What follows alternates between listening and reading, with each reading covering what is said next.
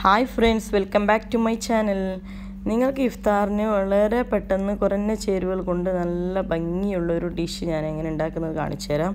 അതിനു മുമ്പായി നിങ്ങൾ എൻ്റെ ചാനൽ ഇതുവരെ സബ്സ്ക്രൈബ് ചെയ്തില്ലെങ്കിൽ വേഗം പോയി സബ്സ്ക്രൈബ് ചെയ്യുക.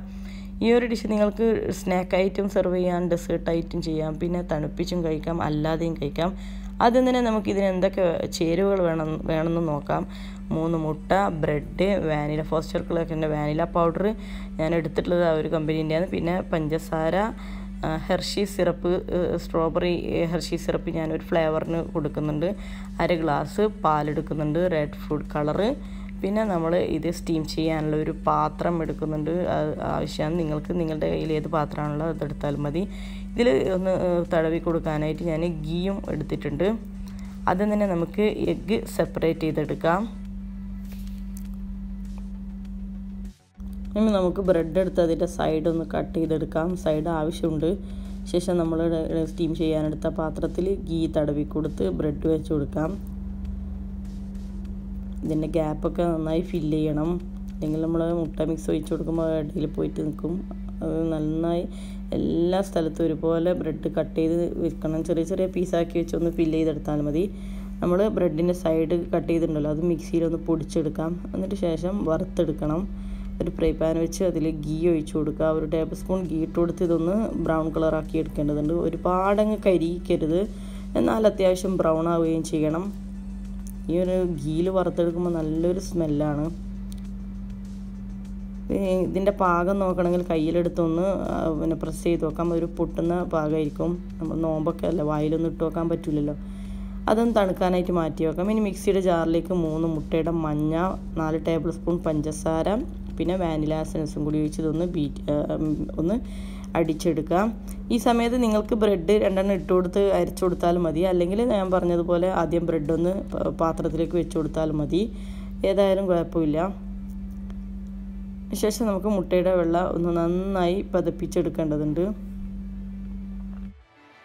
ഒക്കെ ഞാൻ ഹെർഷീസിൻ്റെ സ്ട്രോബെറി സിറപ്പ് ഒഴിച്ച് കൊടുക്കുന്നുണ്ട്.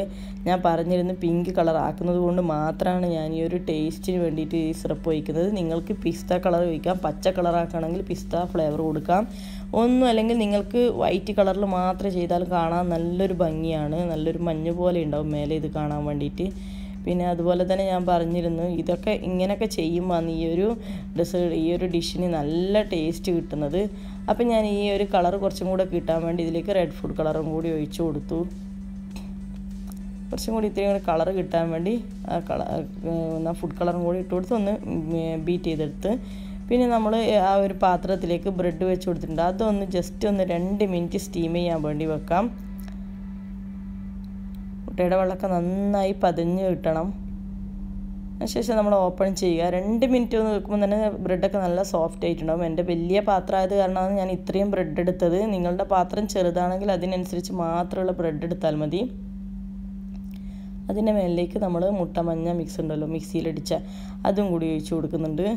ഇത്രയും കൂടി കുഴിയുള്ള പാത്രം എടുക്കുന്നതായിരിക്കും ഏറ്റവും നല്ലത് എനിക്ക് തോന്നിയിട്ടുണ്ട്. കുറച്ചും കൂടി എൻ്റെ ഒരു വലിയ പാത്രമായി പോയി. അപ്പോൾ അതിൽ തികഞ്ഞു പോയില്ല, എല്ലായിടത്തും ഒരുപോലെ ആയിട്ടില്ല എൻ്റെത്. പിന്നെ ഞാനിപ്പം ബിരിയാണി പാത്രമാണ് എടുത്തത്. ഈ ഒരു പാത്രത്തിനനുസരിച്ചുള്ള സ്റ്റീമർ നമുക്ക് വേണമല്ലോ. അപ്പോൾ അതില്ലാത്ത കാരണം ഞാനൊരു ബിരിയാണി പാത്രം അതിലേക്ക് അരിപ്പ വെച്ച് എന്നിട്ടാണ് ഞാൻ ഈ പ്ലേറ്റ് വെച്ചത്. ഒന്ന് മൂടി വെക്കുക. ജസ്റ്റ് 2 മിനിറ്റ് കഴിയുമ്പോൾ തന്നെ ഇതിലേക്ക് നമ്മൾ ഫ്രൈ ചെയ്ത് വറുത്ത് വെച്ച ബ്രെഡിൻ്റെ സൈഡൊക്കെ ഉണ്ടല്ലോ പൊടിച്ച് വെച്ചത്, അതും കൂടി ഇട്ടൊന്ന് നിരത്തി കൊടുത്തു. എന്നിട്ട് വീണ്ടും നമ്മളിതൊന്ന് അടച്ച് ഒരു 2 മിനിറ്റ് ആവി കൊള്ളിക്കുക. ശേഷം നമ്മൾ തുറന്ന് മുട്ടയുടെ വെള്ള മിക്സ് ഉണ്ട്, സ്ട്രോബെറി സിറപ്പൊക്കെ ഒഴിച്ചാൽ അതിട്ട് കൊടുക്കാം. ഒരുപാട് അങ്ങ് പ്രസ് ചെയ്യരുത്, ഇതിൻ്റെ പത പോകും മുട്ടയുടെ വെള്ളയുടെ. അതാണ് ഇതിൻ്റെ ശരിക്കും ഒരു നല്ലൊരു രസം ടേസ്റ്റ് കൊടുക്കുന്നത് കഴിക്കുമ്പോൾ. മുട്ടയുടെ വെള്ളം ഇങ്ങനെ ഇട്ട് കൊടുക്കുന്നത് കൊണ്ട് ജസ്റ്റ് ഒരു സ്പാറ്റിൽ വെച്ച സ്പൂൺ വെച്ചോ ഒന്ന് എല്ലായിടത്തും ഒരുപോലെ ആക്കുക. എന്നിട്ട് ഇത് വീണ്ടും നമ്മളിതൊന്ന് അടച്ച് വെച്ച് ഒരു 2 മിനിറ്റോ 3 മിനിറ്റോ വെക്കുമ്പോൾ തന്നെ നമുക്കിതൊന്ന് ആയി കിട്ടും. ഞാൻ പറഞ്ഞില്ല, ഏകദേശം ഒരു 8 മിനിറ്റ് അങ്ങനെ മതി ഇത് ഒരു ഡിഷായി കിട്ടാൻ വേണ്ടിയിട്ട്. വളരെ കുറച്ച് ചേരുവകളും മാത്രമേ ഉള്ളൂ, പണിയൊന്നും അത്ര വലിയതായിട്ടൊന്നുമില്ല. ഇതൊന്ന് വെച്ച് നമുക്കിതൊന്ന് അടച്ച് വെച്ച് സ്റ്റീം ചെയ്യാം. ഒരുപാട് പ്രസ് ചെയ്യരുത് മുട്ടയുടെ വെള്ളം ഇട്ടിട്ട്.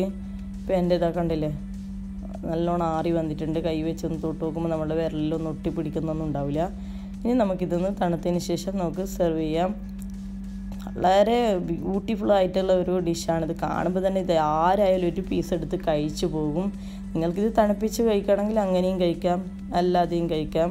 പിന്നെ അതുപോലെ തന്നെ നിങ്ങൾക്ക് എൻ്റെ ഈ ഒരു ഡിഷ് ഇഷ്ടപ്പെടുകയാണെങ്കിൽ നിങ്ങൾ എന്നെ കമൻറ്റ്സ് അറിയിക്കുക, ലൈക്ക് ചെയ്യുക, ഷെയർ ചെയ്യുക. നിങ്ങളിൽ ഇതുവരെ സബ്സ്ക്രൈബ് ചെയ്യാത്തവരുണ്ടെങ്കിൽ ദയവ് ചെയ്തൊന്ന് സബ്സ്ക്രൈബ് ചെയ്യുക. ഇൻഷാ അല്ലാഹ് നെക്സ്റ്റ് ഒരു നല്ലൊരു റെസിപ്പി ആയിട്ട് വരുന്നത് വരെ thank you for watching video. Okay, by.